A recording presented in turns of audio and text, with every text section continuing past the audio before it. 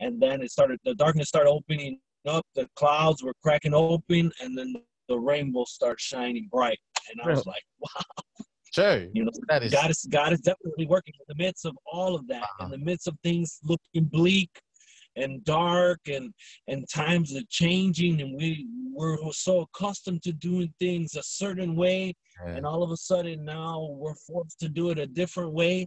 We got to remember who's with us. You got to remember who's with us, and he's the one that we're following. He's the one that's leading us, and maybe it might not be how we did it before, but we're still going to be able to do what he's called us to do, because he's called us for it, to do it. And that's my mandate. What I've called you, every person's different, but we all serve a part in the kingdom, a part of the body of Christ, and we all need each other to Yep. help one another so that we can bring forth what he desires and what he wants. Amen, brother. And this might, you got some, were you going to say something? No, I'm just agreeing with what you're saying. Please continue. Okay. So this might, I don't know if this is going to go over your head, but I want to share it with you. Go on, please. This happened yesterday. It happened yesterday because I was praying for the heart of his people. And I felt like there's so many voices and there's so many things being said. And I started praying for God's people, their hearts. And as I began to do that, suddenly he gave me this vision, and I was in heaven. And I was in heaven, and there was this massive king's table. It was beautiful king's table laid out as far as I could see in the vision. And then I began to see, not all, quite a bit of his prophets sitting on that table. And then suddenly I saw the Lord Jesus enter that room, and he began to speak to some of his prophets. Not all of them. There was a lot, and they were all there. I didn't know each one, but when I saw them, I knew they were prophets of the Lord. Okay. And he began to speak to them and talk to them. And he said, the Lord Jesus said to his prophets, why are you bickering? Why are you fighting amongst each other? We're supposed to be family. You're family. Why are you bickering? Why are you fighting one another? Wow. Well, Lord, this person is speaking about this topic. This person is speaking about this thing, and I don't feel that that's right. And they were saying, and they were talking to Jesus like this, and Jesus began to speak to them and say, to some, I'm speaking to sharing my heart on certain topics, certain aspects of certain things I'm sharing with certain people, and I'm allowing them to speak. Wow. And then some of them didn't like that because that wasn't their specialty. That wasn't their area where they are known. But the Lord Jesus was speaking to his specific prophets at the table and telling them, yes, I'm giving this message to some people, to others this. And then they were bickering and like, well, what's the next word? Well, I want the next word. No, I want the next word. Well, I have a relationship with Jesus. They were saying these things in the vision. I'm standing, I'm like, oh God, please help me, And then some of them were like, well, I have a relationship with you, Jesus. And he's like, yes, I know that. And then another one will say, well, I have a deeper relationship with the Father. Wow. And then Jesus said, and he looked at all of them and he says, do you think you know the Father like I? And I'm like, and I was like blown back, sitting there listening to all of this as I'm praying and I'm seeing this vision unfold. He says, do you sit at the right hand of the Father like I?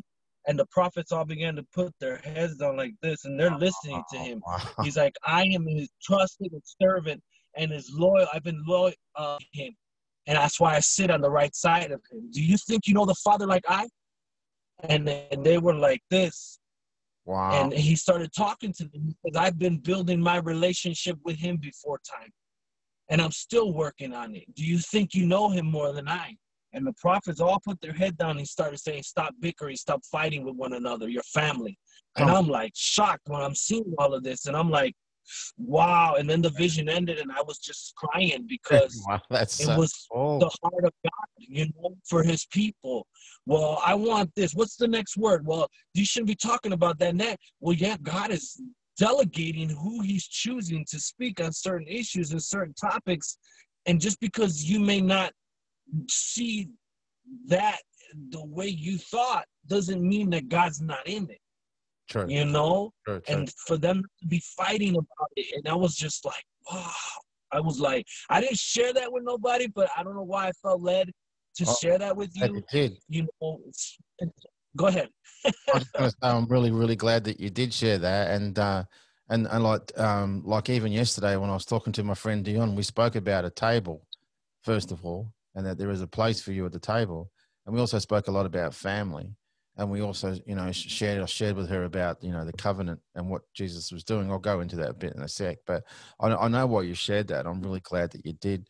And I think that it's still, you know, like, and it still really comes back to identity, Joel, because, you know, if you understand the story of the prodigal son, do you mind if I just share with you a little bit about the prodigal son story? I don't know. Go ahead, I'm listening. I recorded a episode called "The Tale of the Two Prodigals," and the story around that, in short version, is back in March when Australia had gone into full lockdown. I, because of the nature of my job, was able to travel. I was given work exemptions, so I found myself on work assignment. I was in a hotel. I was exhausted, and I just wanted to listen to some worship music and just love on my Jesus. That was all I wanted to do. And I kid you not, the Holy Spirit turned up. He just sat and I could feel him sitting. He was like sitting next to me. He started speaking to me and he said, "Son, did you know there's two prodigals in this prodigal son story?" And I went, "Come again?" That was my response. "Come again?" and he said, "Read it." All right, okay. So I read it. "I don't get it, Lord." He goes, "Read it again." So this time I prayed and I asked him and I just really meditated on the words. And as I'm reading, all of a sudden, the bit towards the end of the story just jumped out of the page, brother. It was like a Rhema word type thing. And suddenly I realized that he's emphasizing the elder son, because the elder son was told by the father, "You've always been with me." But he wouldn't come into the house of the father to celebrate the return of the lost son. And suddenly it dawned on me. And then he started speaking to me really clearly, Joel. And he said to me, he said, "Will you pray for my ministers?" I went, "Yeah, sure, Lord." "Why?" And he goes, "Because they've done all they have defined themselves by what they've done for me rather than who they are to me." And I'm weeping at this point. And and he just said to me, "Will you please pray for my ministers in America?" It was clear as anything, Joel. And I went, "All right, sure, Lord. Why? What's going on? What's wrong?" And he just showed me picture one after the other of men. What am I going to do now? Am I going to lose my church now? Are people not going to come back? Like one after the other, question. And I felt like the Lord was saying, "But I've always been with them, son. I just want them to know that I'm still here. I'm here, you know." He says, "Will you pray for my ministers?" He kept saying it to me. So I just started praying in tongues, praying. And he really put a burden on my heart for full-time ministers. And the other thing that I just felt led to share now is my friend and I from Katy, Texas in America, we've become friends recently. Him and I talked a lot about the gifts and the office and all that kind of stuff. And he shared a really amazing story with me. He shared with me how him and a bunch of blokes just got together and just wanted to, you know, like, and these are very successful men in the corporate world, but they had a good church life, but they wanted more. They just wanted to encounter God. They wanted to encounter God together. And what was really interesting is my friend Martin was kind of like the seer. He'd always like saw things, and another guy was kind of like the one who was always good at bringing prophetic words. And one particular week, he said his friend that was the one who brings prophetic words started bringing forth things that he would see, and he was seeing things clearer than Martin had ever seen. And Martin was given words of prophecies, and Martin's like, no, I'm the seer. This shouldn't be happening. You know what I mean? And what's going on? He says, and then the following week, it all changed up again. And he says, and in some ways, it kind of felt like God was playing musical chairs with us. And I said to the Lord, I said, what's going on? And the Lord showed him, your gift is not your identity. That's right. Your gift is not your identity. That's right. And sadly, there's been some wonderful gifted prophets who have brought some amazing words. And yes, they've got an aspect of the Father's heart that he wants to highlight through them and stuff like that. But those who secure, those who have grown to the point where they have like the heart of David, brother, they don't feel threatened. They're not worried about what other people bring that might be Well, I brought the word of the Lord last week, and that's what the nation needed to hear. How dare you bring the word of the Lord this week? And, you know, that all just disappears when we mature in our Father's love. Because when you look at the scripture, perfect love casts out all fear. This is the Lord showed me this year. Perfect love casts out all fear. One of the big benefits about perfect love casting out all fear is it eliminates the need to be right. I don't have to be right and you wrong. I just have to know the love of the Father, and I just have to know that I've brought forth the word that he wanted me to bring. And it doesn't matter if my friend, Tom, brings a word out that's similar to mine, or he's talking about a topic that I've been talking about the last 3 weeks. How dare he talk about my topic? He's trying to move us beyond that. So everything you shared was spot on, and what he's been showing me, because restoring the sons of the Father, the voices of the prophetic voices, the prophets, they're sons right there who need to be more fully restored into the Father's heart, because that love, that perfect love, will just drive out all that fear, that orphan mindset. Because sons don't compete against each other; they don't need to, because we're family, right? Yeah. So I really believe you were meant to share that, and I appreciate you sharing that. The story behind the rainbow, and the reason why that I use that is because last year, through a series of events, I kept seeing rainbows all the time. Now, when I answered the Lord's call to start a podcast and help me and find their voice, within about a week, I lost my job. I was pushed onto a 12-month contract from a permanent job. I was kicked off the radio that I was doing at the time. I was kicked out of leadership. I had false accusations leveled against me. This all happened like in probably space of a month. Anything that could be thrown at me was being thrown at me. And at least one occasion, I was driving to work. I saw a rainbow like that. And then I just keep seeing rainbow, rainbow, rainbow. And when the HR manager told me that I was basically being pushed onto, well, she didn't say this, but they worded it like, this is the better fit for you type of stuff. And I'm like listening to this, and I'm just getting railroaded, Joel. And as I'm listening to this, I just felt the Holy Spirit say, it's okay. Go with it. So, I mean, in my humanness, I was going to fight it. This is not on, and rah, rah, rah. And the Holy Spirit just gave me such a peace, such a green light just to accept it. So that picture that you're looking at behind me, was at the place that I'd been forced into, the role that I was forced to take. And that particular rainbow that I saw, that's me sitting at my office window looking, and I've gone to the toilet, come back, and I'm looking at that, and I'm like, I've got to take a picture of that, because the second time God had showed me a rainbow. And that particular day, I was going to see a friend of mine, one of my spiritual fathers, someone I really look up to, the Lord. And I'm driving to his house, and I'm driving along a road called the Southwest Highway.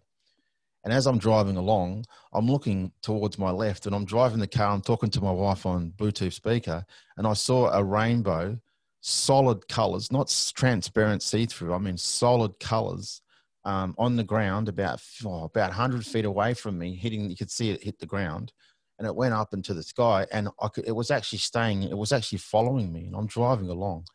And I'm said to, and there was hardly any clouds around. There was no logical, scientific reason for this thing to even be there. And I'm saying to my wife, this thing's following me. I was freaking out, And anyway, as I went to see my friend, spiritual dad, Rayful, this rainbow literally stopped.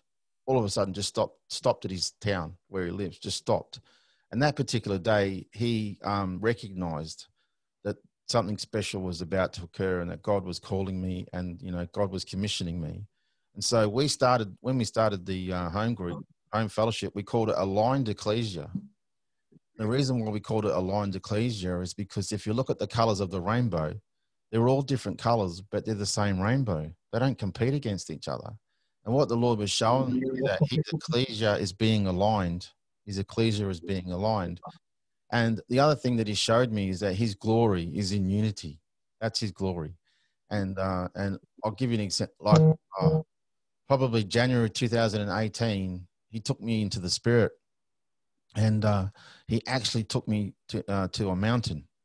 And I was actually looking, and there was like a valley, and there was all these mountains. And I kid you not, Joel, I saw people on the left-hand side of me, as far as the eye could see, and on the right-hand side of me, as far as I could see. And as they sang and as they worshipped unto the Lord their God, the Father, this color, like each and every one of them had like this sound and this color that just came out from their chest. Kid you not. It actually went up into the air, All these different colors just went up into the air, hit at a certain point, and then descended on the throne. And as they descended on the throne, they just exploded into this like gold glory color. It was unbelievable. And I looked, I could tell you, kid you not, I looked and I was watching his face, the Father's face. And it was just the most beautiful smile and joy and just love on his face. And I was like, and I'm like, wow. And then I looked underneath his throne and I could see like waters, rivers, living waters just flowing, going into the very same people these colors had come from. And I just saw this continuous loving on the Father pouring life into us, loving on the Father, and suddenly it dawned on me, these are people from every tribe, every language, every nation. And I just said to the Lord, what did I just see? And the Holy Spirit said, look up Revelation 7 verse 9. I went, no worries. So I looked up Revelation chapter 7 verse 9, which talks about the vision John had where he says every tribe, every color, every language, right? And I'm like, wow, what about what about the rainbow?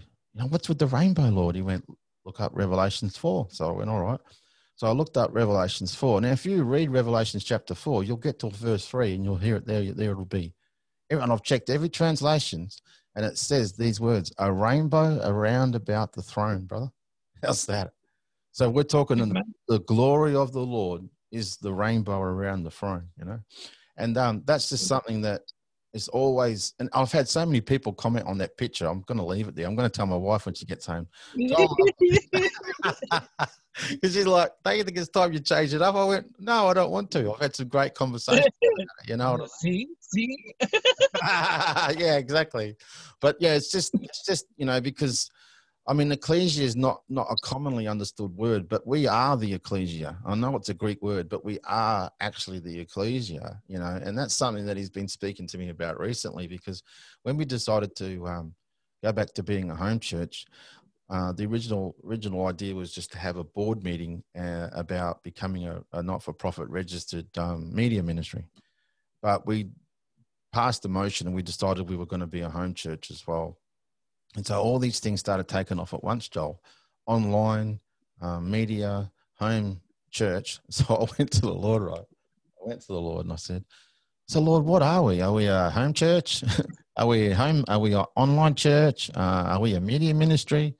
And I kid you not, Joel, this is what he said to me. This is what he said. He said, son, it's like this. You are the church. Whether you express yourself online, whether you express yourself in a home, whether you express yourself in media, you are the church. Just be the fellowship of my family in heaven. And I started to cry and I started to weep. I started to realize that's really all he cares about, man. I mean, when he was about to be arrested in John chapter 17, we read, Father, let them be one as you and I are one. So that's really all he cares about. That's really all he's interested in is, are we caring for each other? Are we supporting each other? Are we loving each other? Because that's the only way the world knows the words of his disciples. The world couldn't give a hoot how well we know the book of Galatians, Joel. They're not interested. They're not even looking at that, but they can't deny when they see the love of the Father expressed through us to each other, can they? I mean, that not necessarily mean they'll come to the Lord. Hopefully they will, but they certainly can't deny the reality of his love in our lives. Amen. Amen. Yeah, our lives are our ministry, and people see our lives as we're living it. And what you really walk in, what you really believe, speaks of the heart. Because yes, your heart reveals your life. Wow. What you believe in, you really will do it. And so your life is revealing what you really believe. And so when people see that, that's the best ministry. You walking in Christ, believing Christ, manifesting Christ, loving like Christ. People say you are Christ-like. Yes. I want what you have. That's the example and you can have it. There's nothing saying, well, no, you can't have it. You got to go through all of this. No, here's Christ. I Yeah. don't have to sell you my fruit. You can pick it. It's Oh, free. good. I want to give it to you. Take it. Yeah. You know what I mean? It's not like come to my church, come and fellowship because we're church, Yes. but don't have to go through 5 different sessions of this and that to be a member. When Christ freely gave, we freely give. Oh, You come know on. what I mean? That's so good. So I love that, mate. That's good. I yeah. don't sell my fruit. Can I steal that? It's yours. You can have it. I love it, mate. I love it. I'm gonna have to. I'm just taking notes here. Hang on. Nah, that's what it's all about, you know. Because you know, we want that fruit to be freely received, you know, and we just want people. I just want people to to encounter, and just to know that. Oh man, just to know that He is God, and that's what I said to my friend Dion last night. I said, if you really want me, like me personally, if you really want me to sum up the whole of 2020 as far as the body of Christ is concerned, I would do it like this. He wanted us to be still and know that He is God. That's it. Amen. Simple as that. I believe that. You know? Amen. Because it's in the stillness. It's in the stillness that's where the transformation comes. I mean, once He's got your attention, He can begin to show you His heart. Amen. Amen. Amen. That's very true. I just really wanted to share this because that vision you shared with me was so powerful, and I really felt like, wow. Back in March in Australia, because I was tracking the release of this pandemic thing from December, January, thinking, oh, is it going to hit Australia? Is it going to hit Australia? So by March, you know, like it had really come onto our shores, and I'll be honest with you, mate. I'm a little bit of a conspiracy theorist. I do a lot of research along that area. The Lord had to deal with me in that area, and He has done, and I'm grateful for that. But I could feel a lot of these fears coming back, and I was starting to get a little bit fearful and a bit panicky with it. And I don't know. I think you'll understand what I mean by this. But when a loving parent sees that their child's having a little bit of a hissy fit, like they're freaking out about stuff, and I've done it with my kids, you'll grab that child and strongly say, stop, you know, because you just want to get them out of that headspace so you can calm them down, right? And I kid you not, Joel, the Holy Spirit grabbed me. I felt it. He grabbed me and He went, stop, do not be conquered by Corona. And I went, okay, Lord, what are you trying? He did. No joke, He did. And I could feel that I was loving it. Like it wasn't, like I knew it was the Holy Spirit just by the anointing and the love. And I just went, okay, Lord, all right, what are you trying to show me? And instantly, no joke, I saw an eclipse, a massive eclipse. And as I'm looking at this, I'm like, Lord, okay, what are you trying to show me? He said, the Lord is trying to eclipse my people's vision. Exactly what He said, to the T. You know? And He says, but what He doesn't realize is just like He rolled the stone to seal me in the tomb, and He couldn't stop my plans and purposes being seen by my people, He's not going to stop my plans and purpose being seen by my people. And the other thing that He showed me was that He was using what the enemy thought he was getting away with for good for His people. And because the thing about the tomb that Jesus was put into, it literally became the womb. Because He went in dead, He came out alive, brother. He went in dead, He came out alive, right? So the devil thinks he's shut the church down. The devil thinks he's eclipsed what the Lord's doing. The devil thinks he's done all that, right?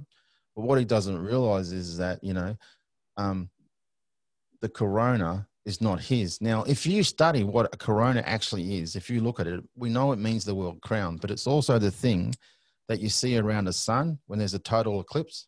You actually can see it around the sun. And so maybe people's perspective has been a little bit limited, but He's still the one with the crown. He's still the one who holds the crown. And about a week or so ago, or 2 weeks, about a week or so ago, I'm sitting there worshiping the Lord, and instantly this vision comes back, like the very same one. And as I'm looking at it, and the Lord just said, watch this. And I literally watched Him roll, like He was rolling this, like it was like the stone, you know, the tombstone around the tomb, I literally watched him rolling it all. Yeah. And I was like, and as he did, everything that had been hidden was suddenly corrupted was exposed. Sorry, I could just see it so clearly. It was just amazing. So when you were sharing what you were sharing, I felt like it was like the Lord's way of encouraging me. Look, others seeing this. Wow. There are others seeing this. There are others seeing this. And the fact that it happened, your vision happened to be about something that's behind me, I'm going to be like, no, sorry, Sharon, you're not having the picture taken down. Yeah, you might not have been prompted to share that if that wasn't behind me, brother. Wow. Yeah, it's amazing. It totally is, and it's something that Dion and I were talking about when we did our podcast together. Was that God is dismantling the systems of religion. God is bringing down the idols. God is bringing down all these things. You know what I mean? Because, like everybody loves it when a prophet comes up with an encouraging, uplifting, wonderful word. And don't get me wrong, brother, we need that. But what we seem to forget when we read Jeremiah, sometimes prophets speak to things that have got to come down. Sometimes prophets speak to things that have got to be uprooted. And that is the nature of the true prophet office. There are things that sometimes need to be called out for what they are, and that didn't change after Jesus. Jesus's New Testament prophets didn't suddenly become just all about, light and fluffy and fairy and lovely and wonderful. The true voice is going to call out what needs to be called out.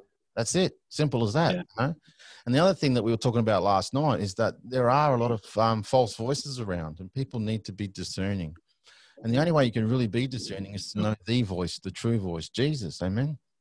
Because one of the things that he showed me is that there is really only one way into the kingdom of God, and that's through the cross of Jesus Christ and what he did for us on the cross and the blood. You know what I mean?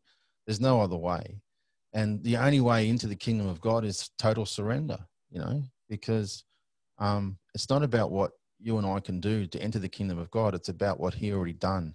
It's all about what he already done, and that's something that he shared with me last year, which really started to change my life in a big way. That we already have access. And when he died on the cross, I love the way that the gospel writers record what they recorded, because each and every one of them recorded the cross in a slightly different way. Same story, just slightly different way. And I think it was the Gospel of Matthew, where he actually records that, Jesus said it is finished, but then he actually recorded that he gave up his spirit. And if you read it right after that, you see that the veil in the temple was ripped in two from the top to the bottom.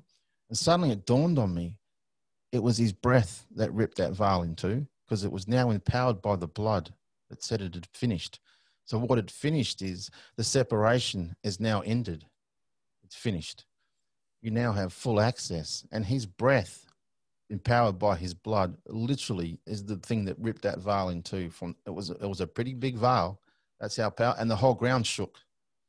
And and that's the thing that that I'm just so passionate about, Joel. And that's just seeing shame lifted off people. Like even just in the home church that we've got a lovely young couple that come along. And when I was talking to her about this even the other day, she said, "You mean I've really got a place at the table?" She couldn't get it. She's like, "He really wants to hear from me." And this is a girl who grew up in the church, and this is a girl who's only ever known legalism as a child. I mean, she's getting freed. God, the Lord's really beginning to, expose some of these lies. And I'm just so excited because I can see so clearly that, people are getting freedom that they've never had before. People who've been a Christian like yourself have never been they've never known this kind of freedom before. And I just think that's really exciting, mate. I think that's really wonderful.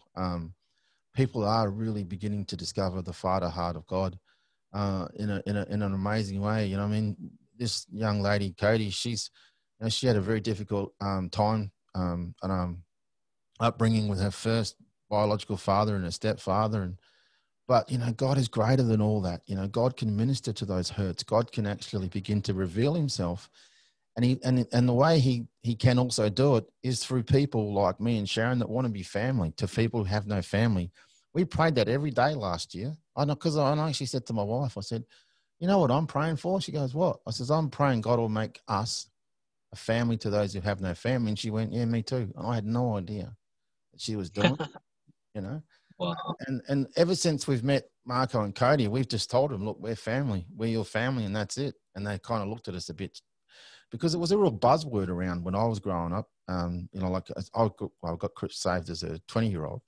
I used to hear it all the time. Oh, we're family. And you'd hear it from the pulpit, and it sounds good, you know, but do you really mean it? And the way you mean it is by what you just said. Does your heart reflect that in your life? Because, you know, being family means exactly that. You know, if we're family, then we're family. We're not going to be like family.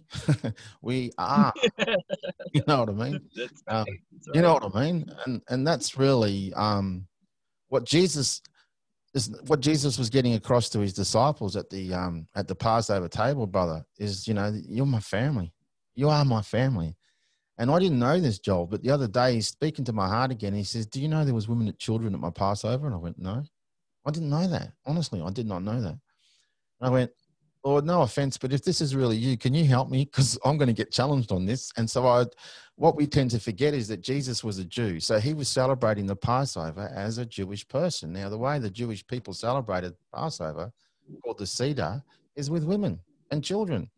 And there was a whole way they went about it. And there was like different types of parts of the ritual that they did. And there was, there's one particular thing where the women light the candles. There's 2 candles.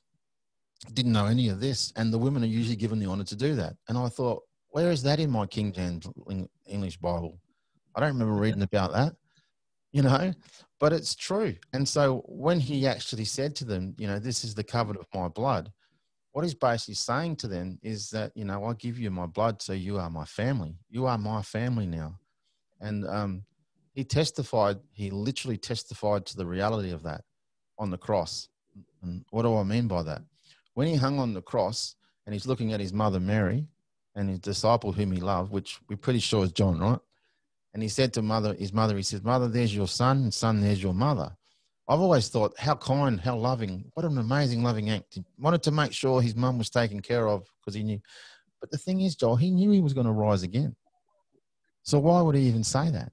He was saying that to them because he's testifying to the reality of, you are now bonded by my blood. You're now my family. You now share my DNA. That's what he was saying to him. Wow. And, you know, because it never really occurred to me before. So what he's been saying to me, what he's been sharing with me, that, you know, when we take communion, when we actually take the bread and the blood of Jesus, we're actually testifying to the reality of what's on the inside of us, that we are now part of the DNA of Christ, that we are now in first love with him, and that we are literally family. And so that's what I believe he's really beginning to bring us into more and more and more. And I mean, I know where I live, and I know from talking to other people like yourself in America, there's such a yearning and a desiring and a longing to be genuine family. People just want to gather together. They just want to be aligned. I know I keep repeating that word, but that is just so much what's happening right now. Aligned together. People want to be aligned together. You know, they just, and one of the visions, well, the vision rather, for the media ministry, Joel, I'll just share that with you now, is when he gave me this vision, what the vision that he actually gave me is that he wanted me to connect up with other churches, other ministries, who wanted to be a voice on media, who wanted to like broadcast in some way. And that started to happen actually. And each of the people that wanted to be part of it would have their own kind of emphases. For example, there's a guy named Jeffrey in Florida, and he wants to do a podcast on emotional intelligence in business, how you can turn your passion into your profit. He's a real kingdom entrepreneurial type of guy. And then another lady, Elizabeth, she wants to do one called Water into Wine, because Jesus changed the water into the wine. And so she's going to share on prophetic teachings and topics. Yeah, so I mean, yeah, I just throw that out there. Have you ever considered doing anything in media or voice or like, I don't know why, mate, but I just felt I needed to ask you that question. Oh, But that comes I with don't. by I the way. don't. I just share his heart through mine. I never really stopped to say, hey, share this topic or share this one. You know, it's Yeah, same. whatever he's thinking about, whatever he puts on my heart, and whoever's there, whoever he's drawing me to, whoever he says, go speak to that person, you know, I do it, and I just share, you know, his love with that person and what he's telling me to share with them. I never stop to say, hey, it's this topic or that, and it can be, but I don't want to say this without, I don't want to say this because I don't want it to be a disrespect to, because it's not, No, but no. I never limited him onto what it was that he wanted to share with somebody. Yeah. Well, I mean, even if you like to come on as a guest occasionally, that would be great, mate. You know, like if you just want to come on and just share something that's on your heart. I've done that with Dion. Dion doesn't have a podcast in her own right. She used to, but she doesn't Okay. now. And like during the week, her and I were talking about a few different things, and she said, "Chris, we need to get together and do a podcast about this." And I just felt really strongly, and so did she, that we should do it. You know, for Rosh Hashanah. And so we did, and we obeyed the Lord and we followed that up. So that's all I kind of meant, because, yeah, I mean, not everyone wants to do a podcast, but I just felt like God connected me up with you for a reason. And Amen. that reason could just be something as simple as you might want to come to me one day and say, "Hey, brother, I've got something I want to share. Do you want to," you know, it could be just something like that. Absolutely. I mean, I never actually intended to do anything media. I never intended to do anything radio. I had no intention Yeah. whatsoever.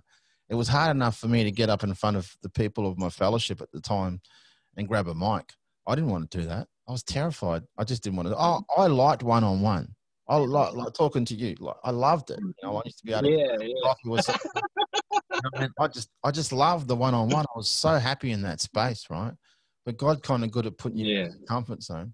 And so, I mean, I just started grabbing the mic. And then one day I found out that the church I was going to was doing like their own radio hour once a week. And the lady that headed it up come up to me one day and says, "Oh, Chris, would you like to come up and share your testimony?" I mean, like, yeah, man, I love sharing my testimony. I'll do it anywhere with anyone, anytime, right? Pretty scary, but it was pretty scary. And I got over that, and she says, "Oh, would you like to come on board?" And I went, "Huh?" And I prayed about it, and I felt like a real green light, you know. And the next thing I know, I'm doing the training, and I'm, you know, like a regular presenter with her. And I kind of look back on that Mhm. now, and I love the way the Lord works. He doesn't give you the big picture. Because if he'd said to No. me, "Dan, I'm going to get you to start a media ministry," I would have gone the opposite way. I would have done a Jonah, brother. Seriously. So I just want to say I get that, but just, you know, just be open to the Lord and where he wants to take your voice, brother, because you have definitely got a voice and something that people need to hear. And look, and if I can facilitate that as a guest or just, you know, I mean, obviously you're sharing things on Authentic Voices now, which is fantastic. Just throw that open to you, mate. No problem. Okay, so if just so that I can understand, if let's say the Lord talks to me and speaks something to me, and I really feel led to share it, um, I need to come to you and share that word or that vision or dream, whatever it is that He's telling me to share, that I share with you, and you know, at your discretion, because I feel like, you know, with respect and honor to you, this is the ministry God has called you, and He's placed you at that position to distribute, you know, and move the people into specific, you know, areas as they need to, or whatever it is they're sharing. So I just wanted to know, you know, if I share something that I feel really God is leading me to share, I want to share it with you, and at your discretion you say, hey, yeah, go ahead and share it, or no, maybe not at this time, maybe we have to wait because that's a weighty word, or whatever it is, you know, I'll respect that, and I'll honor that as well. And in the event that you say, hey, yeah, go ahead and share that, um, I guess I'm really leaning on you as to how I would share that. Would I share it in just as I'm sharing now, just writing it, or would it be something that you say, hey, I really want you to go live on a podcast with me, or radio, or whatever that is. I'm trying to lean off of you and understand in what form and what way at that time you would want to bring that word or vision or whatever from the Lord. Oh, well, okay. Well, I'll start off first of all by saying that uh,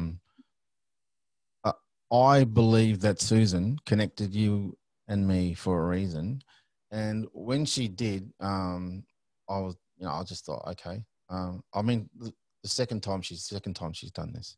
So first of all, now look, I just want to qualify. I'm not the kind of person that wants to filter you. There are people who share things in my group that they share when they want to share, when they feel led by the Lord. And there are people that share live videos, and you're right, brother. I don't give this permission to everyone, but I feel like with you that I can.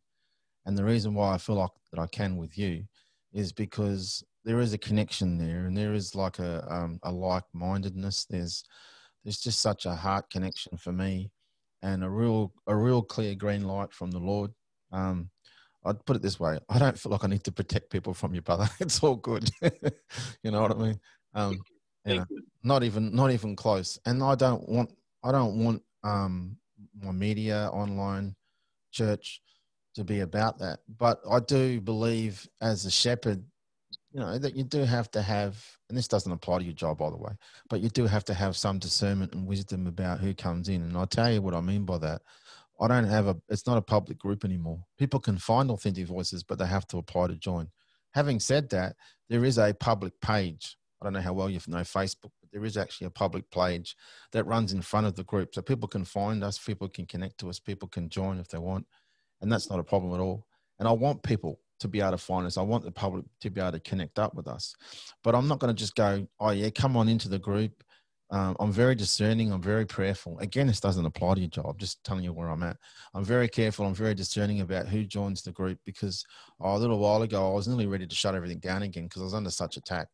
One of the things that happened was as I actually started to come out of this heaviness and, dealing with it, the Holy Spirit said, it's time to clear house. Okay, what do I do? So he led me to my group membership list, and I got rid of about 20 people because I just knew that they weren't what they appeared to be. And the whole idea about authentic voices is that I wanted it to be a community. I wanted it to be a safe place. I wanted it to be a place where people can share words. But it's not an exclusive thing at all. I want people to come in, but I also have to be conscious of the fact that there are other people who, don't necessarily need to hear some of the rubbish that's out there. And but just so you're clear, I have a confidence and a peace with you. And so what I'm getting at is there are people who have recorded a live word, like Travis, and just put it in. There are people who type out something and just put it in. In fact, if anything, I'm very encouraged because, one of the things that I was trying to address when I was reviewing my list is this isn't a Chris Boys show. I want people to contribute. I want people to post. I want people to share their hearts, So that just clears that point up. But what I meant by the other thing was if you feel like, Dion did, that you want to do something together, just reach out to me. But that's not a condition, by the way. That's not, if you're not going to do a podcast with me, then you can't post, Joel. See you later. That's not it all. Right. Why wouldn't I? I love you, man. Yeah. Oh, no You worries. know what I mean? Just wanted to be clear. That's all it is. And it's really just because I love the buy flow. I love, one of the things that the Lord really showed me for a friend, and it really blew me away when I saw this, because there's a scripture, I think it's in Proverbs, where it says iron sharpens iron. And I've always seen that as conflict. That's not what it's saying, because iron actually excites iron. And when your iron rubs against iron, sparks come up. And when sparks come up, fire can actually start, right? So it's like, so if iron is sharpening iron, that means you've got two like-minded people who've got similar hearts, similar journeys, similar anointings, and the sparks fly, and that means the fire comes. And that's why, that's all I meant by, if you ever feel like, hey man, I want to do something with my brother Chris, just reach out, mate. That's all I meant. That's all I meant. You know what I mean? But that's not a condition by any means or any stretch of the imagination, And to be honest, I appreciate you really clearing and clarifying, what you're saying, because it's resonating in my heart very clear too. As you said before, I wanted to stay in the cave, but when God told me it's time, he said it's time to share your story for my glory. Amen. And I'm like, man, God, you gotta help me Yeah. because I'd just rather be with you, you know, and Yep. just Yep. you and me, and you tell me here this and that. But Yep. I've always, and I say this, and I don't want to be mean, but I want to be real at the same time. Yeah. I was raised in the church, so I saw a lot of things, and Yes. I Yeah. saw how things weren't as they say it is, and I'm like, man, I don't want to go there. You know, I know what we have is real, God. You know Yeah. what you've given me, and who I am in you, it's real. So there's no, hey, I want to elevate my name. It's not me. I want to elevate you. Yeah. Come And so it was kind of nervous a little bit connecting to you, but then at the same time, it was kind of like a, you know, that link, like linking together, you on. know, Yeah. Yep. two pieces coming together and locking Absolutely. in place, Yeah. Totally. and sharing his heart. Yeah. And you know what I really love about you is that as many people as come to you, you're able to not only discern, but you're able to allow that person to operate in the anointing God's placed on their life and that gift. And you don't really, you're there if you need to filter, like you said, and you're able to go like that, like, here, I'm gonna, you know, I see this on you. I see that the Holy Spirit's telling me to do that. And so that's one aspect of your character and who you are that I really love, because Yeah. a lot of times we're not able to always see that right away Yep. with so much coming in. You're not able, some of us are not able to say, hey, I can do that, I can do that. You know, we want to elevate his name, but you have a voice too. You have a voice, you have a part, you have a part. Right. And finding that part and finding that place in him and where the two connect, Mm-hmm. so that his voice resonates even louder through us. Oh, that's what You it's. know, Yes. I really love that about You're you. hearing me, man. You're hearing me. You're hearing me loud and clear. And that's something that I never even considered, Joel, up until about, probably about a month ago, that he really has raised me up to be a father, an apostolic father. I didn't even realize it. And a true apostolic father just wants to see Christ in you, the hope of glory come through, right? That's what Paul wrote. Oh, he says Christ, and he was Right. literally speaking to the Christ in them, which is Christ as you, by the way. Your authentic self is Christ in you, the hope of glory coming through. That's exactly what he was saying. He just wants to see Christ in them, as them, come through. Your best expression of who you are is Christ as you, in you. You know what I mean? And so that's something that, yeah, I mean, but just going back to that point you made earlier, because it was a really good one. Yes, bro, I've seen all the excesses and abuses, mate. I've seen the legalism. I've seen the control. I've seen the, you're not going up the front till two people have heard what you got to say first. Yeah, I've been part of that as well. You know what I mean? That's not happening. That's why, you know, when I've got that discernment, when I've got that green light, when I've got that thing from the Holy Spirit that says, yeah, this guy's good. I want you to meet him. No worries. And it's like, you can feel the click. I mean, I could feel the connection. No problem. Yeah. And that's what authentic voices is meant to be all about. You know, people that I feel some kind of in connection with, people that I feel like some kind of engagement with, people who I feel are, you know, a genuine voice. And can I just say it like this? My fellow cave dwellers who didn't want to come out of their cave. I was crying when you said that. You're like, it's time, Joel. And I'm like, he's saying the same thing you're saying, Lord. I clearly hear you. I hear you. I know what you went through, because I'll tell you what, I didn't want to come out. I didn't want to. One of my pastors used to said to me, he said, God doesn't want you hiding behind the curtain. And I went, yeah, but I'm happy behind the curtain. You know what I mean? So I'm hearing that, bro. And the people in my home church are exactly the same, Joel. They're all cave dwellers. They're all like, man, we're happy. You know, we're doing our thing. We're loving Jesus. We're ministering to him. And we're happy where we are, man. You know, like, you know, can't we just stay in the cave? Well, Elijah couldn't. You know what I mean? So if God doesn't want, if God wasn't going to let Elijah stay in the land, do you really think he's going to let you stay there? No, I don't think so. Right? Yeah. That's true. Yeah, I mean, it's just, yeah, but you know, I'm also conscious of the fact, and I hope you don't mind me sharing my heart. There are Jezebels, mate. There are people out there who will try and infiltrate, and they're not what they appear to be. And I'm on guard. You know, God calls me to be a shepherd. He expects me to be on guard with him. and I am on guard. Doesn't mean I'm paranoid, Joel. Don't please hear my heart. But I take comfort in the fact that my wife has amazing discernment, and one of my board members and friend Elsie, she's an intercessor, and I don't say that word lightly because a lot of people call themselves intercessor, but she's a genuine intercessor, seer. And my wife's got this amazing ability. She'll spot a Jezebel a mile away. I mean, one particular time we were in church, we met this lady, and she seemed fine to me. And Sharon goes, "No, I don't like her." I went, "She didn't do anything." And she goes, "No, I don't like her." I said, "But she didn't do anything." She says, "I'm telling you, I don't like her." And I tried to warn one of the leaders in the church because I've grown to trust. Because when we first got married, she said to me, "I don't like that guy. This is the guy I was about to go in business with. He'd done nothing wrong. Seriously, nothing." She goes, "Don't do it." And I did, and he burnt me. So ever since then, I listen to my wife, and she says, "No, I'm not sure about this one." And so I warned one of the leaders in the church, and he says, "Oh, no, she's fine." 6 months later, they nearly kicked her out of the church, brother, because of the stuff that she was doing and the people that she was pitting one up against the other. And I just went, "Yeah, I told you." He said, "Yeah, you did tell me." I said, "My wife has amazing discernment."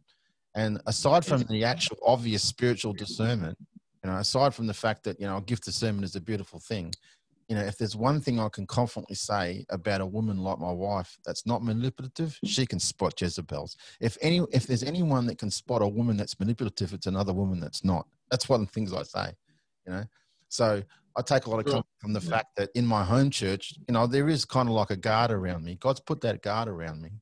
But I'm also online very conscious of the fact that, and Jezebel's not even a female thing. A male can operate with the influence of this spirit. Yeah. So, and I'm also conscious of the fact that, any kind of genuine prophetic voice, is a target for the enemy, brother. And he'll try and sow seeds of like dissension, and he'll try and put people in there that aren't what they thought they were. So when I prayerfully went over my list, I kid you not, at least 2 of them were witches, mate. I just kicked them out straight away. One particular woman had no reference to Christianity, no cross, nothing, Jesus, no scriptures, nothing. I'm like, what the? Because I was just too free and easy. "Hey, man, you want to come to Authentic Voices? Come,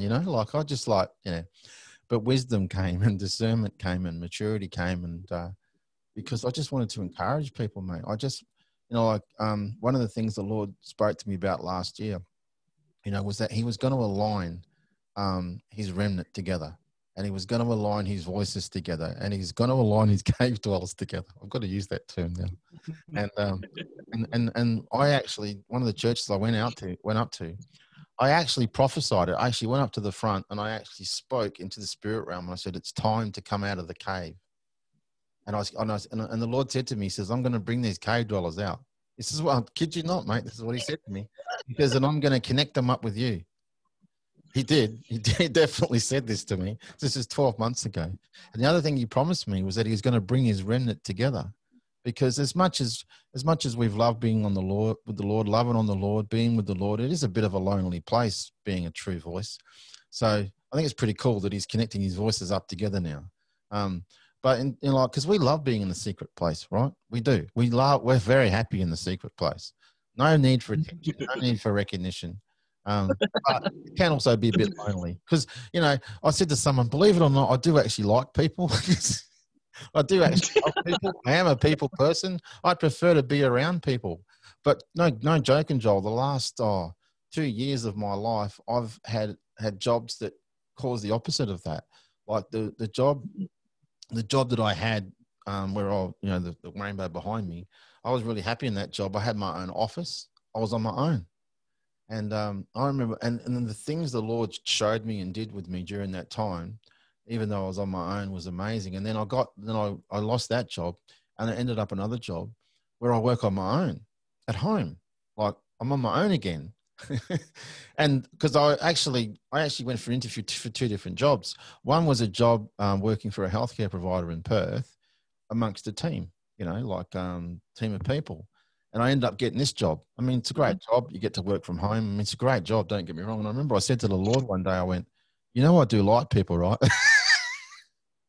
That's what I actually said. I said, I do like people, but why do you keep putting me in jobs where I'm on my own all the time, you know? And he said, because I want you all to myself. And I'm like, Oh, okay. And then that was like a year ago. And since then, what's been brought forth and what he's done, and it's just been amazing. And, you know, like it could only have come if I was on my own with the Lord, you know, in a lot of ways. So I don't know why, but I'm prompted to say this again. You know, when you were praying for people in your recorded video and you were like, mhm. such a powerful prayer, mate. I was looking, and in the spirit, I could see this platform coming down. I could actually see it coming down, like this, just coming down, coming down, coming down. And that's why I said to you, I'm here for you. I don't know how that's going Thank to you. take shape. That could just be you posting words. It could just be you wanting to do like a video and send it into Authentic Voices. I don't know how that's going to take shape. All I would ask is that just realize that I'm here for you. And if the Holy Spirit ever says, I want you to talk a bit, Chris, about doing this or doing that, just let me know. That's all, man. Wow. And I really appreciate that, because I really feel your heart is like a father. And that's why it makes me cry, because it represents his heart Yeah. in such a unique way that you're able to touch many hearts Thank you. with his heart and yours. Oh, And it wow. makes me cry because I can feel his heart inside of you. And I feel you like a father. And I don't even know you, but it's like I know you in the spirit, you Yeah. know? Yeah. And and it makes me cry because that's what I really feel Thank you, Joel. in my spirit and in yours, is that you're a genuine father, and you really want to raise God's family to be everything that he wants them to be. And you're willing to put yourself in a position that you're going to take on many people and many voices, and you're going to be able to lead them and help them in many ways. You're really stretching yourself. But I know you're not stretching yourself thin. That's the difference. You're stretching yourself to be an extension of who he is. And his arm's length, because his arms are long and he's mighty to save. And you're just being an extension of him, but also his heart you're carrying. And I thank you for that. I thank you for that. And I just want to say thanks for putting yourself there. But it was him who put you there, but it was a yes. He needed that yes from you, and you said yes. Even with all that you've been through, you said yes, God. You said your will, not mine. And even when you questioned him and you wondered why, he still had a resolve for everything you went through, and he was still working it out for your good, but for his glory, Amen. so that you could bring his heart's desire to pass, and that's his family. Because Yes. that's what he's calling. He's calling his family back to be one. Thank you. And he's using many voices, but he's remembering who's the one voice that they need to listen to. Wow. Wow. Oh, I can feel the weight of that. Yeah. Look, I'm not going to lie to you. There's been times when I've walked away, times that I've been sick of being misunderstood, times that I'm sick of being accused, times when it just feels like I'm knocking my head against a brick wall, times when I've had to go, why? But I keep going back to the place that you know he chose to turn up in my room. He chose to come to me when I was not wanting to be on planet Earth anymore. And he chose to turn up in my room, and he chose to look me in the eye, and he said, you're not going anywhere. I've still got a job for you to do. And I keep going back to that, and I keep thinking about that. And I keep thinking to myself, I really shouldn't be alive anymore. I shouldn't be here anymore. I don't really have a legal right to be here anymore, except God decided, no, you're not going anywhere, and it's something that, but brother, you freed me, mate. You've got no idea. Look, mate, I know the Lord did it through you, but you still did it. Your voice, your testimony still did it. Because one of the things, oh, mate, yes, I have had a tendency to spread myself thin, and I'll tell you why, Joel, because I was so frightened that when I stood before him on Judgment Day, I was not going to have completed my job. I was not going to have completed my task. You know, I wanted to hear. I wanted to hear. I want to hear. Well done, a good and faithful servant. You know, I wanted to hear that. And I just thought, well, if I work harder, if I do more, if I take on more projects, if I minister to more people, if I help more people, then, you know, I'm shoring that up happening. I'm shoring that up occurring. And when you shared your testimony, and I felt like, even though I know the Lord was saying it to you, but I felt like He was also saying it to me. You can stand before me confidently. You don't have to worry whether or not you're going to complete the task in me, because it's already finished. You know, it's already begun, but I'm going to finish the work that I've started in you. In other words, he he he he he oh, he always honors his name, and it's his name. It's his name. It's because of his name that we are here. It's because of his name that we do what we do. It's because of his name, you know, that we are family. And he can't betray his name. So he's going to finish the work that he's begun, because it's his work. It's his design. And every architect finishes what he starts building. Amen.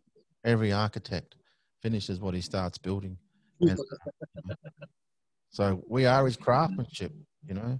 And I just honor you, and I just thank you for just honoring me and acknowledging me, because that is my heart, bro.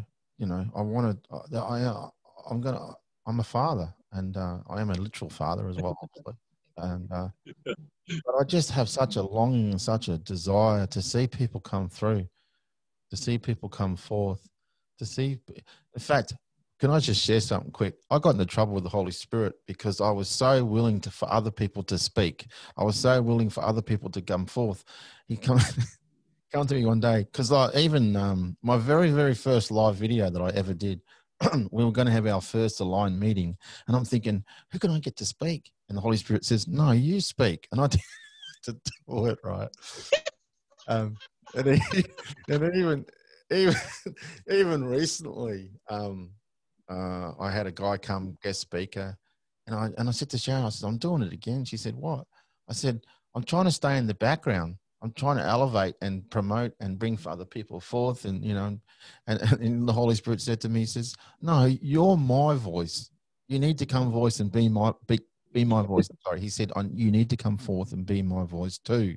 And it was a rebuke, a loving rebuke, but it was still a rebuke.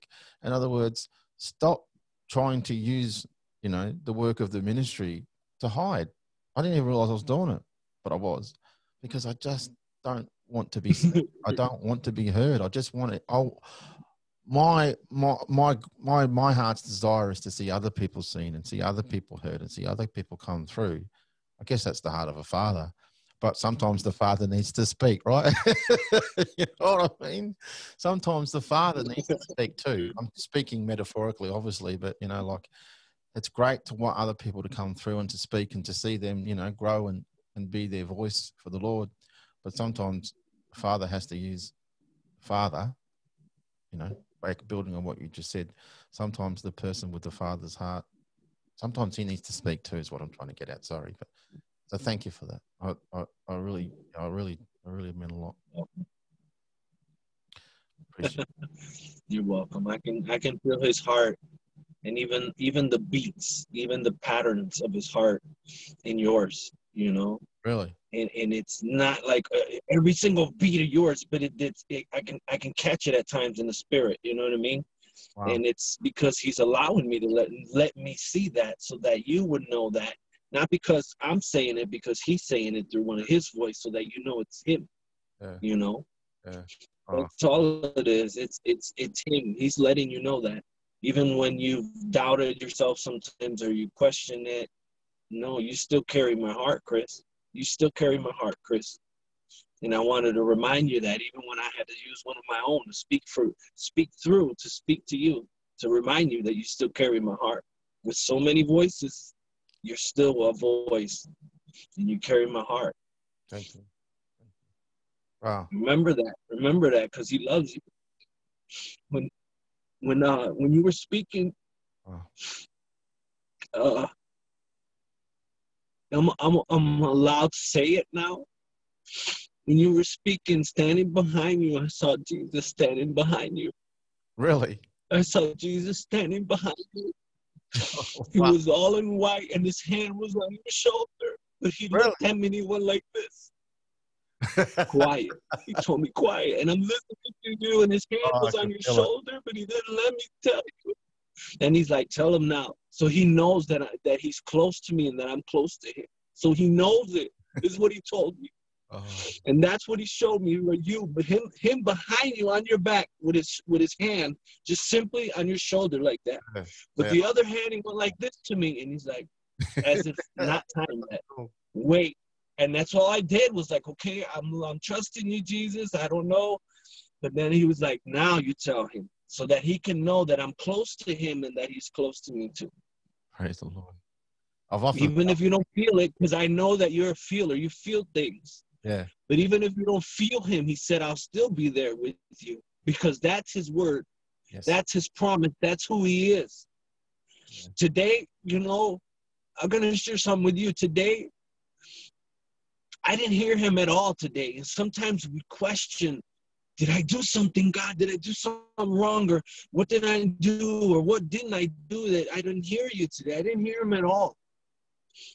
But it goes back to something that you said when you said, oh, sometimes we try to find ourselves by what we did or how God spoke to us or used us. And I just had to simply remember, you're with me. Even if I don't hear you right now, or if you're not speaking, which you probably are, maybe I'm not catching it, but even then, you're still with me.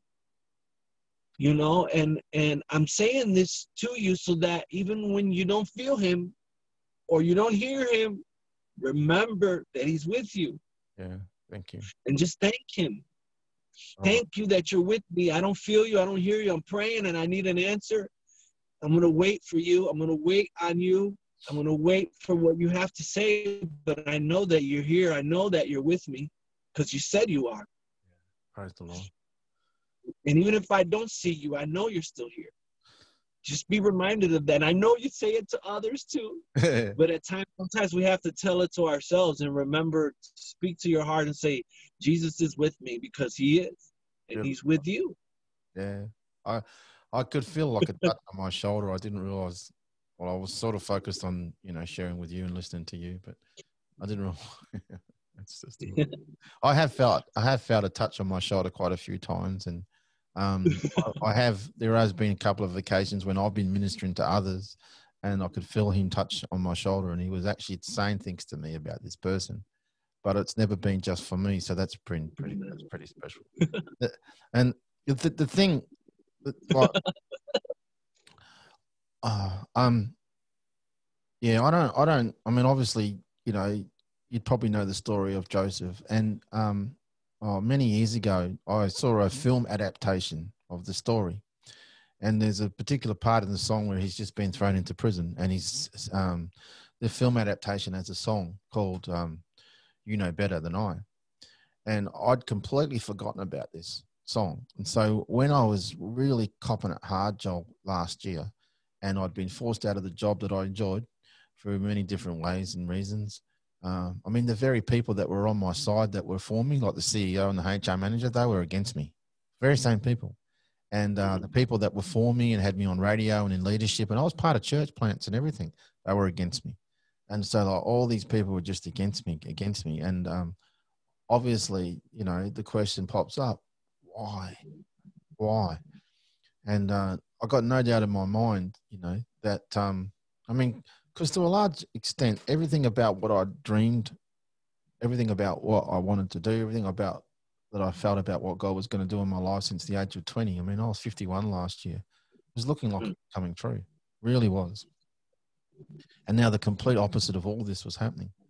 And so I'm thinking about this and I was crushed, mate. Like, why? In 2018, I mean, that's only 2 years after my mental breakdown, Joel. So this nearly sent me back over the edge again. And I hung on in that rainbow, that I saw a rainbow. And this particular, for some reason, I just started thinking about this film. It's made by DreamWorks Entertainment, And I kept thinking about this song this movie, this adaptation, and I didn't know why. And I was talking to Sharon about it, and I went, Lord, I don't know what it. I want to find it. How do I find it? And He actually helped me find it, and it's actually on YouTube. I'll send you a link.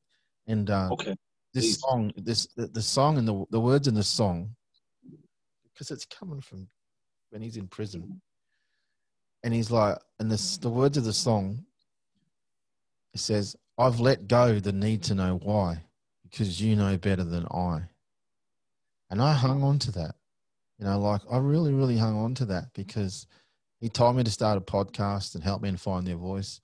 And I had anything and everything that could be thrown against me. People turned against me who were once for me. False accusations. Sharon and I got accused of things we still don't know what we've done to this day. No one's told us. So I just hung on to that. You know better than I. I kept seeing rainbows. Wow. And I just kept seeing rainbows. And he was talking to me about Joseph. And I remember at the time, my pastor, Rayful, said to me, he said, sometimes Chris, sometimes God will take you sideways before He takes you upways. And I thought about Joseph a lot during those times.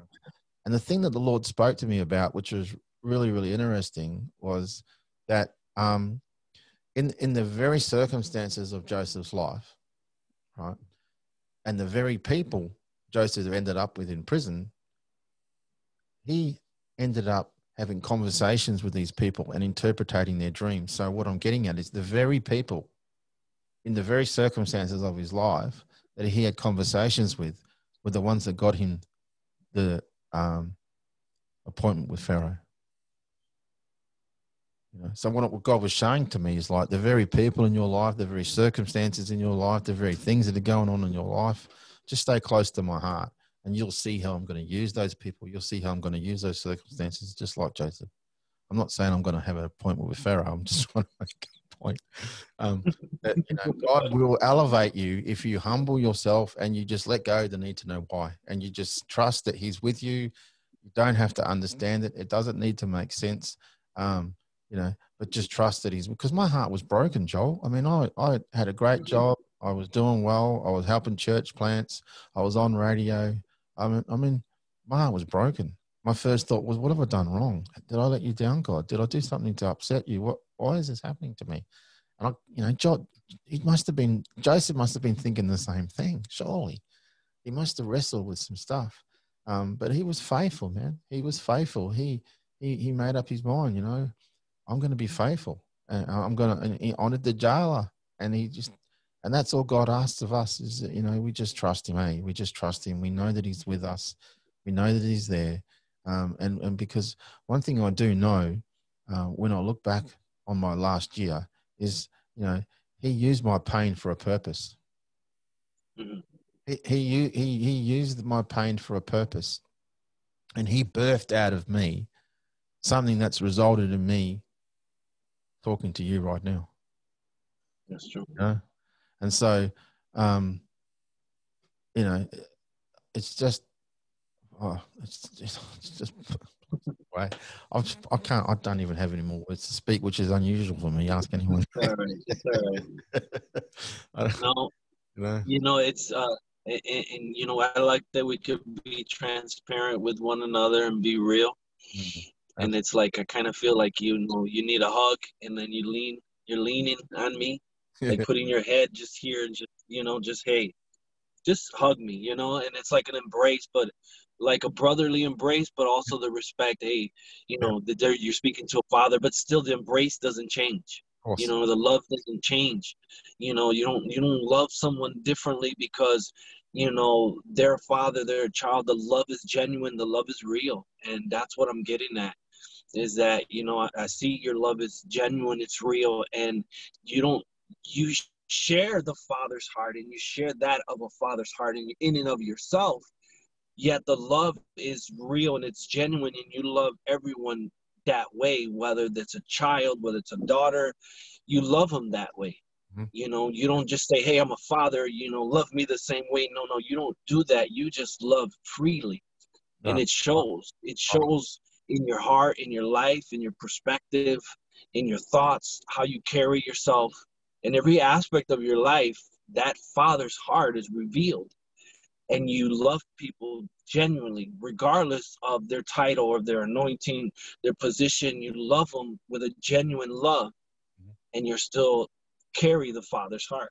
Yeah, that's true. And I'm also vulnerable to people that I love as a father, like Cody, and like I've shared with her my struggles. I've shared with her my doubts, and I don't feel the need to be one of these leaders. Like I don't want you to know about my struggles. No, no, no, no.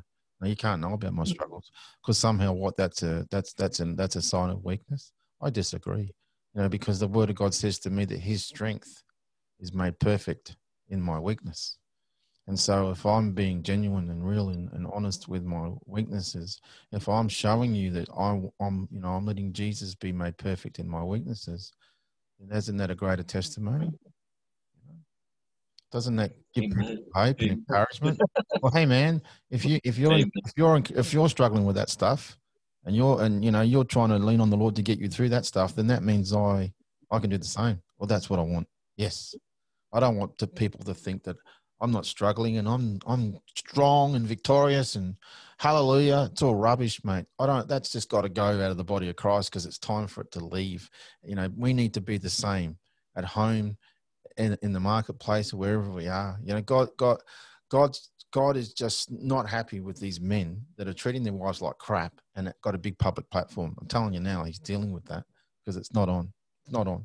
There's got to be an authenticity and a genuineness, and there's got to be integrity. Integrity's got to come back. It's so important that integrity comes back. And integrity means that, you know what, I've got struggles too. And then my dad used to quite often share his struggles with me. You know, like I battled with that stuff too, son. You know, did. He says, you know, and you look at him and you go, what? Well, you know, just because I'm older than you, or just because I'm further in the Lord, or means nothing. Doesn't mean anything. You know, because you know, we're all flesh and blood, and we're all in need of mercy, and we're all in need of grace, and every single one of us, you know, every single one of us are in need of that. Amen. And yeah, and I mean, I see that. That's one of the things I love about Apostle Paul's writing, because you see that in his writings. You see that humility. You see that grace that's coming through with him constantly. He's never elevating himself. He's never saying he's better than you. You know, he's constantly talking about you know, how he refers to something called a thorn in his side. That's pretty transparent, right? That's pretty, you know, honest and genuine a leader to be. Is, you know, like, I've got a thorn in my side, guys. I've asked God to get rid of it 3 times and He hasn't done it yet. You know, I mean, that's pretty genuine. And that's what I see when I see the writings of Paul and John and James and Peter, the whole lot of them. They're always writing with a genuineness and authenticness and a humility, and you know, always basically saying, you know, like Jesus. Basically, they're constantly referring back to Jesus is what they're doing and saying, you know, and all the writings, all the things they're correcting, they're always pointing things back to Jesus. They're pointing everyone back to Jesus. That's how I interpret Scripture. You know, that even the apostles, you know, the apostles that wrote the letters of the Bible that we enjoy and read today. You see that. To me, that's the lens I've got anyway, from the Father's heart. They had weaknesses, they had struggles. They wrote about those weaknesses and struggles. They didn't hide them from the people that they were pastoring or being apostles to. Amen. And that's the kind of genuineness and authenticness that I believe is coming through today, and that's what I believe He's restoring. And I believe that, you know, that really is the spirit and power of Elijah. There's nothing more glorious and more wonderful to the Father than seeing us act like family, be family, I believe. And, you know, because the thing is, right, because the thing is, oh, sorry, I didn't even know I was going to go here, but I will. The thing is, with Elijah, you know, he proved to the prophets of Baal and the children of Israel who the real God was with the fire demonstration, but it didn't change the hearts, Joel. It didn't change the hearts. Because if it had of, Jezebel would have been overthrown. The Baal structures would have been torn down overnight. It would have changed everything. But but if the heart doesn't change, nothing changes on the outside of the heart. And that's something that I really believe that God was introducing to Joel. Why did he put his mantle over his face? Because yeah, if you read it 2 times, God says, "What doeth thou here, Elijah?" And I said to the Lord yesterday, I said, "Why did He put His mantle over his face?" He said, "Because He wanted to encounter more of my heart." Never seen that before. And I said, well, why did he whinge again? Because he did. why, why did he say, you know, I've done everything you've asked me to do? Because he was wrestling. He was trying to understand. Because a mantle is something that comes from God. So when he's covering his face with his mantle, he's actually covering himself with more of God. Amen? That's what he's doing. He's covering himself with more of God. In other words, he's showing me something new, and I want to get it. So give me more of you, you know, perfect me in you. And then he says to him again, what doeth thou here, Elijah? And I said, well, why did you ask him the same question again? He said, because I needed Elijah's full attention on my heart. I needed his complete attention on my heart. I needed him to know that I'm his father and I love him, because it says he heard the still small voice and he covered his face. And I've been wondering for 4 years, what could God have possibly have said to Elijah that caused him to cover his face? Something he'd never heard before. Now, we know God is love, so we know it must have been coming from a heart of love. We know that, right? And so if the father heart of God is speaking to Elijah, right, and he's probably, I just truly believe he just didn't know how to fathom it, mate, because everything that he knew about God was through signs and wonders, mate. He changed the rain. He stopped the rain. He brought the rain back. He fed the lady. He'd done miracles. He'd done signs. He'd done wonders. He didn't stop operating in that level, by the way, because we read in Kings that later on, you know how they sent those armies to him and he kept calling fire on them. Do you know that story? There's like twice. They get burned up by fire. You'd think that, no wonder the third one were pretty scared and went, please don't send us fire. So he didn't stop operating with that level and that authority. But he was encountering an aspect of God that he hadn't encountered before. And it so changed him, and it so defined him that, you know, he became two things, a father and a kingmaker.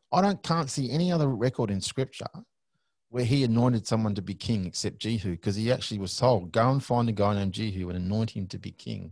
What was interesting is Jehu was quite instrumental as king in dethroning Jezebel and pulling down the Baal structures and bringing people back to worship the Lord their God.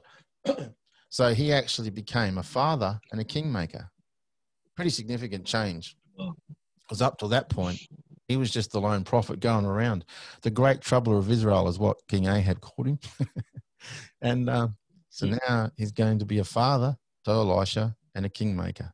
And this, I haven't quite got the full revelation on the kingmaker part, but the father heart of God was so transforming in Elijah that he was able to go to this guy named Elisha, knowing he was going to replace him and not the least bit threatened. In fact, welcoming it. It's a pretty significant thing for a prophet to take a mantle off himself and throw it at the feet of the man who's going to replace him. That's pretty cool in my book, right? Just like, in no way threatened by you, not in the slightest. That's pretty cool. So there's just something in there. And I feel like that's kind of what's happening now, is that, you know, God is calling leaders to raise them up to be true fathers, to the point where they'll lay it all down at his feet. They'll lay it all down at his feet so they can see the sons, the true sons, come forth now, because that's what the Father's heart is all about. And that's what he's doing in so many leaders today, Joel, is he's actually purging out all the need for self-recognition. He's purging out all the desire for attention. He did it with me, brother. I wanted to be ordained. I had a dream since I was 22 years old. I wanted to be ordained. I wanted to have a proper ordination, and I wanted to be like a pastor. I wanted to be Pastor Chris. I wanted to marry people. Because, you know, when I was 22, I went to Bible college. And I always used to love it. I always used to be jealous of the fact that every time a pastor did a wedding in Christian world, they usually got invited to the wedding. And I used to think, how cool would that be? So that dream was in me. That dream was in me for a long time. And so I had this dream where I'd be ordained, I'd be a pastor, I could, you know, marry people. Because, you know, I know I'm a bloke, brother, but I like weddings. I just like weddings, right? People laugh when I say that. Yeah. And but early this year, I had a powerful encounter with the Lord, and he gave me two choices, and he showed me the pathway of man-made religion, right? The whole idea of, you know, you've got to be ordained, or you've got to have covering, and you've got to have this. It's not scriptural at all. In fact, the only ordination I need is the one from heaven. Paul said, I am an apostle of Christ, which meant Christ has made me an apostle. That's it. He didn't need the Sanhedrin to ordain him. So God is showing me, well, you can go this way if you want. Do you want this? And on the right-hand side, he's showing me family. He's showing me the new covenant. He's showing me the new wine. He's showing me the new thing that he's doing. I'm like, yeah, right. That's a no-brainer. But it cost me, brother, because I had to walk away from being ordained. I had to walk away from being like a pastor that's ordained and being able to marry people. And I don't regret doing it. But what God got out of me was this need for recognition, this need for approval, this need for validation, because that as long as that's inside of you, you're going to be threatened by people who might have this anointing on you that you might think's a greater anointing, or you might. And I've seen demonstrations of that. I'm not trying to be critical, but I have seen demonstrations of that. And I actually have had experiences with that. And I just really believe there's a real new breed of leadership coming through. That's everything you just described as a father's heart, everything about what Elijah had in his heart is just like, I'm not threatened by you. I welcome you. I embrace you. Nothing would give me greater joy than to see you go on and do greater things in me. That is the heart of the Father. That is exactly what Elijah had become. That's why in Malachi it actually records, if you look at it, he's restoring the hearts of the fathers to the sons. That's not just talking about literal biological fathers and sons and families and stuff like that. That's talking about sons knowing the true father heart of God through fathers, leaders, spiritual leaders, I believe. And that's where the reformation, if I can call it that, is coming from. Because God is reviling. Sorry, God is reviving. He is restoring, and He is reforming His body. He is reforming His body back to the original blueprint, back to what Adam and Eve had. Exactly the same thing, and but greater, brother, because we are being restored into the image of Christ as the Son of God. So. I'm jumping around a bit here on you, sorry, but that's something that I'm really, really passionate about, is that, the blood of Jesus, the DNA of Jesus, the DNA of Christ is in us. It's part of us. It's part of our DNA now. We just got to agree with it. If we agree with it, it changes us. It transforms us.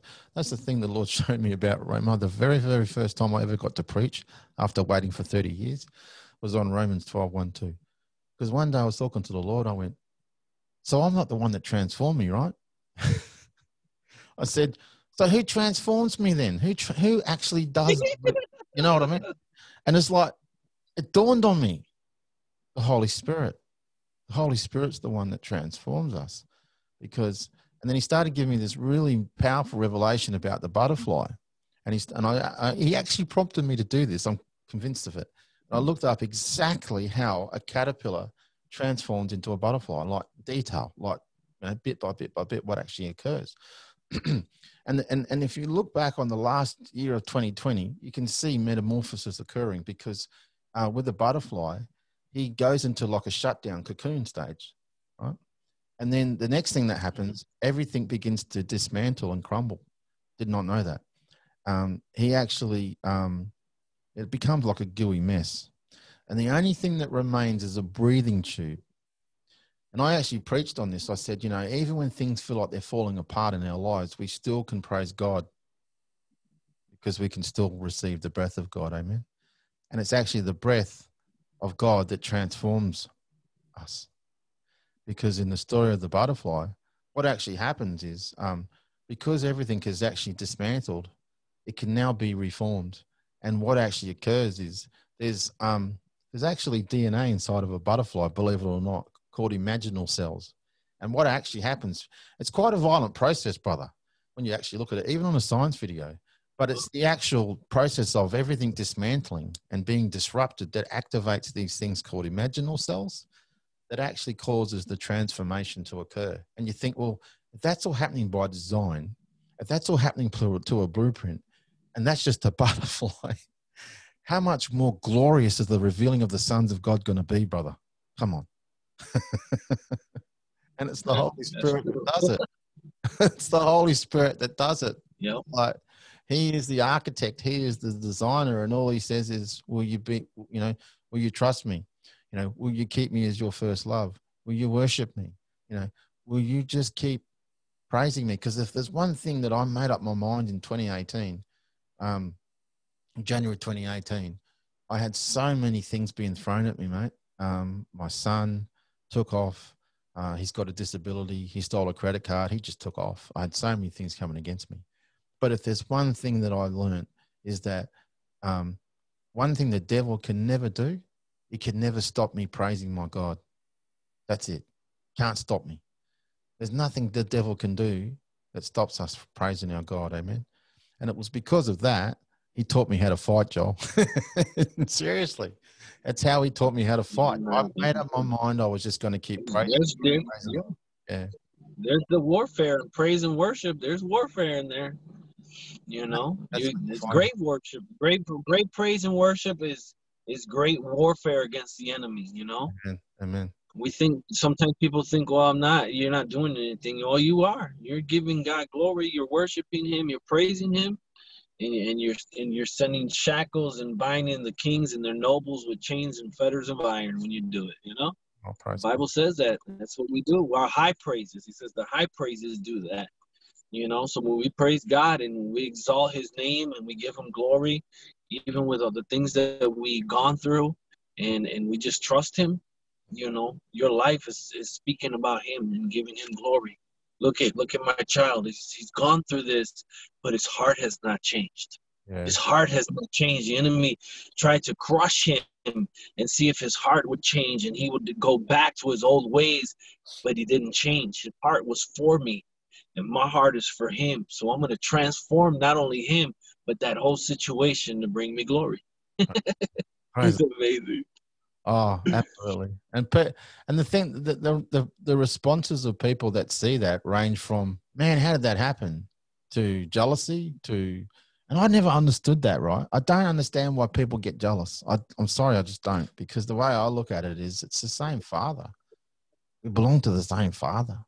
And, why even have jealousy? And so you try and share with them why this happened or why this occurred. And, they kind of don't get it, because they've got to do it, like they've got to praise God when things are really hard and tough, and they've got to stand on the word, and they've got to agree with the word, and they've got to do that in the quiet place when no one's watching, mate. And that's that's not easy for people. And brother, I spent 30 years going around in the same circles. I spent 30 years going to conferences and meetings and thinking if I went to a 2-day, 3-day conference and heard from some anointed man of God, my life would just change. Doesn't work like that. Just doesn't work like that. And my wife hears it from me all the time, And I remember one day the Lord really spoke to my heart. He just did. I thought it was my thoughts, and then later I realized it was Him speaking to me. And I got to the point where I said, when are we going to stop chasing the man and his anointing and realize the anointed one lives in me? When are we going to do that? And then later on I went, that was you, Lord, wasn't it? And I could feel like this real smile, joy. and I just knew it was Him. And I just thought, yeah, when are we going to start doing that? When are we going to, why do we keep chasing the man and his anointing? Because I'll tell you why. Because it's going to cost you something to get your own anointing. Oh, mate, where did that come from? Thank you, Jesus. I don't have to steal it because I just brought it. Thank you. It's going to cost you something to get your own oil. And that might mean a sacrifice of praise. That might mean laying down something that He wants you to lay down. That might mean letting go of a relationship that's just not doing you any good. But at the end of the day, it's the oil that transforms, and it's going to cost you something. It's going to cost you something because, we know that grace is free, but we still have to work out our salvation with fear and trembling. Amen. Amen. That's true. When I was with my ex-wife, she was resisting God and what God was wanting to do. Not only in my life, but in hers. But she was resisting, and it was hard for me because I'm like, well, that's my wife, and with everything that had happened in my life, I had to pray because the enemy was throwing that verse. Oh, God is not a God of divorce. And he Oh, would always throw that at me and throw that at me, and it was like soon enough, God began to explain to me the enemy knows my word, and he twists it and he turns it. yes. And it came down to he spoke to me because he said, you have a choice. Just like, when you were saying how God gave you have a decision to make. He said, you have a choice. You can save your marriage and lose your soul, or lose your marriage and save your soul. That's what he told me. Really? And I'm like, God, I know your word says it. Said salvation is independent. I can't save nobody. I can't even save myself. Yeah. I said, you're going to have to help me. And he said these words to me, I'm coming for you. I'm coming to help you and get you out of this marriage. And then later on, he began to help me and get out of that marriage. And then he began to tell me later, hey, she was going to leave you down the road. And I'm like, wow. And not only that, as we were separating, it was confirmed not once, not twice, not three, or three times, sorry, three times that she was unfaithful. And I never saw it. And I received the word, but because I didn't see it, I didn't believe it. Yep. Yep. But then God gave me a dream and I saw it. I was there. It happened. And then I woke up from the dream hurt and crying. And he said, and then I immediately heard him. He says, now you believe. Now you believe me when you saw it, when I spoke it to you by three of my prophets. I told you she was unfaithful to you. Wow. And now you believe it. But I saved you. And he began to explain to me, I saved you from so much heartbreak, heartache, and all kinds of stuff. She was going to leave you later. I'm like, Sorry. what? Sorry, I didn't hear And that. then he began to tell me, he says, so many of my people put their marriage above me. Yeah. Marriage is from me, but it's not above me. Yeah. And he began to teach him like, whoa. Yeah. So he taught me. He taught me about that. And I was like, wow. Even through that separation, he uses things that he doesn't like, Yep.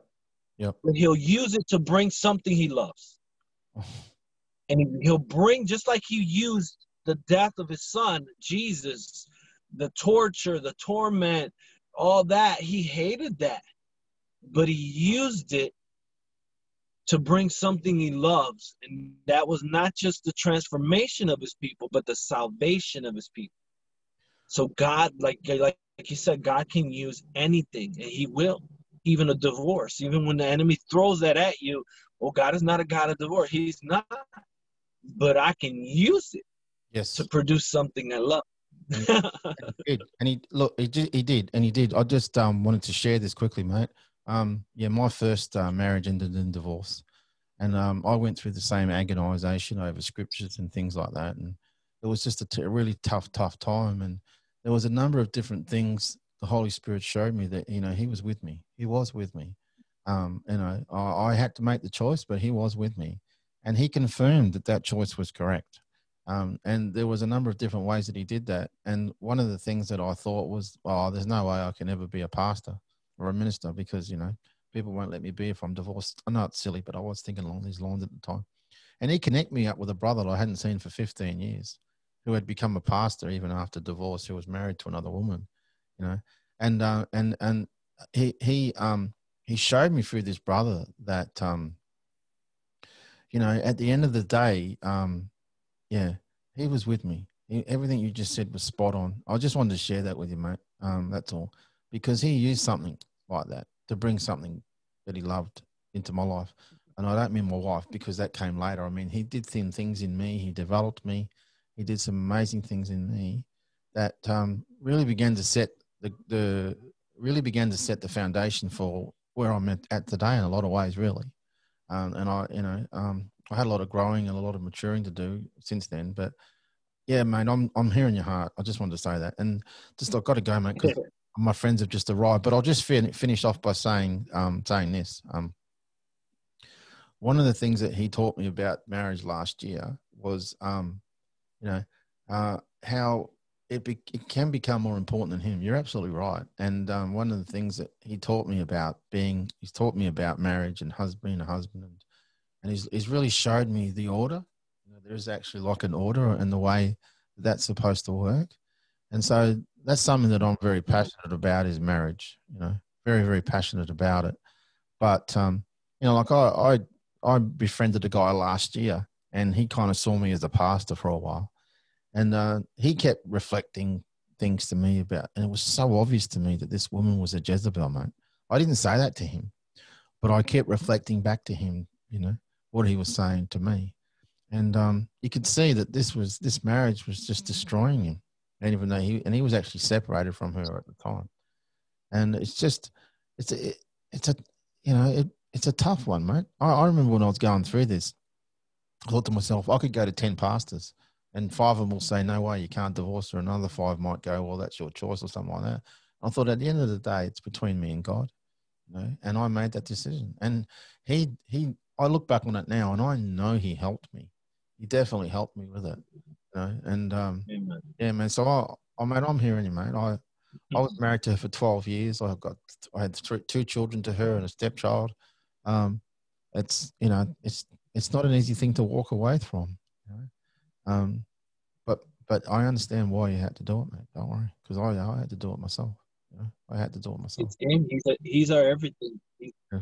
He's our everything. And if we choose something over him, he's a jealous God. Yeah, I totally. And he can bring that thing down or take it out of your life, you know. And he chose to take it out of my life and show me why. But it was better that way because it wasn't his plan. It was mine. Yeah, absolutely. And then he showed me this is what you wanted. Yeah. This is what you wanted. You did something and I wasn't involved in that. Yep. But, you know, God is so merciful and so gracious that, like you said, he uses everything. And he used that too. Because just like you said, I wouldn't be where I'm at if I was still there. That had to be removed. That had to go in order for the preparation and everything that God was doing in my life. Mm-hmm. Because that specific person didn't want to be part of that. Right. So that's like an anchor holding you back. That's what it was. It was an anchor. I'm not trying to say bad about her, but she doesn't want that. She didn't want that. So that's just an anchor, just holding you back, holding you down from you really running and really encountering God. You know what I mean? I do, mate. And I do. That's what I said to Adam. I said, you know, she's always going to pull in a different direction to you because everything you told me about it was just it was like a real distinct pattern. And unfortunately, he never chose to do that, to completely let it go. And the last time we spoke to each other, she'd divorced him. She'd moved on. She was even issuing what we call an AVO out against him, which means he can't contact her. And he's still not accepting that. And it just really broke my heart because he's a great guy. He's got a great heart, beautiful man of God. He's got great calling on his life. And it's just an anchor to his soul, even now after she's divorced him, Joel. And I mean, I just feel sad. And he's a really great guy. He was there for me when I was going through a lot of hard times last year. But, you know, God can't make us choose the choice that we need to choose that's best. So I just hope that he does one day, mate. Sorry, I've got to go, mate. But look, we need to do this again. I'll just close off by saying, you know, you can post. You already know you can do that anyway, because I don't have approvals on the people in my group. I used to. But the people are there are the people that I've either got a connection with or I feel confident with, I feel trusting in. So yeah, just go ahead and post.